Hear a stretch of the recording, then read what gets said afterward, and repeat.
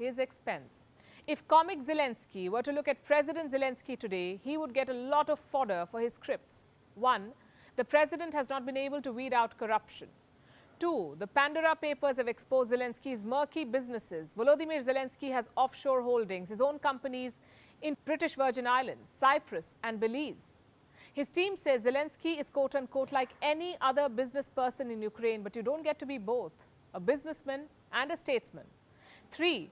Zelensky has also displayed authoritarian traits. He has banned 3 TV stations in Ukraine. Observers say, just like Putin, Zelensky too may be seizing power from the oligarchs only to strengthen his own personal authority and advance his interests.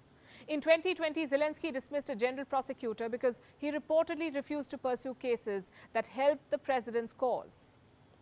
A governor of a national bank was removed too because he was not loyal enough.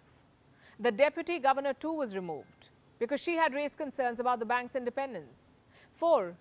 Zelensky has failed to deliver his biggest campaign promise. There is no peace in Donbass. The region has now been taken over by Russian forces. 5. Zelensky may have underplayed warnings of the war.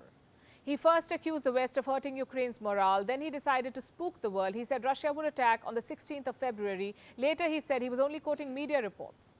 Today, Zelensky spends his days in bunkers, cheering his forces, appearing on TV every now and then. He's the only Ukrainian president to face a full-fledged invasion. He has the support of his voters. His approval ratings are at an all-time high.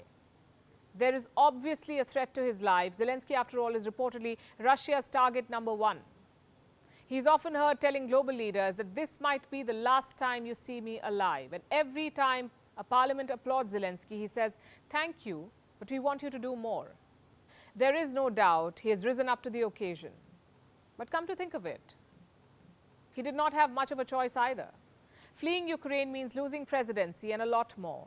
The Western media is drawing parallels between Zelensky and the emergency team that responded to 9/11. They've already pronounced him a hero. But it may be too early to say how history will judge this president of Ukraine.